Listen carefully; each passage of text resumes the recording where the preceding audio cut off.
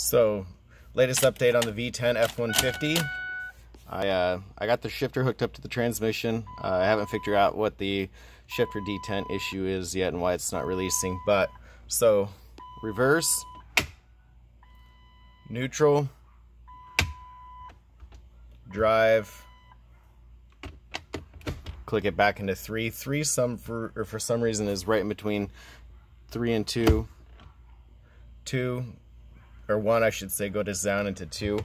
So what I'm kind of curious of is, since there's still some room back there, if I can actually get this guy to actually shift farther, if I modify the mechanisms inside to where I can actually get it to shift into 1. But the other thing that I have to figure out as well is, once I actually go into park, it shifts into park, but the light goes away. So that's the next endeavor. But column shifter, 5R110, starting to play together.